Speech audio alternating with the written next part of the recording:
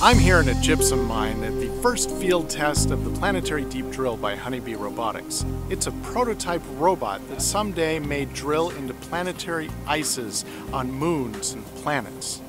So far, on other worlds, we've only drilled about 2 meters into the moon, only about 5 centimeters into Mars. In this field test, they're going down to 20 meters.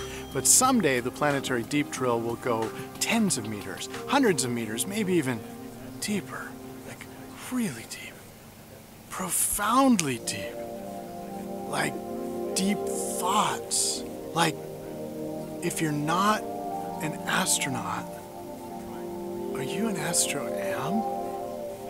Or an astro-r? Astro-not.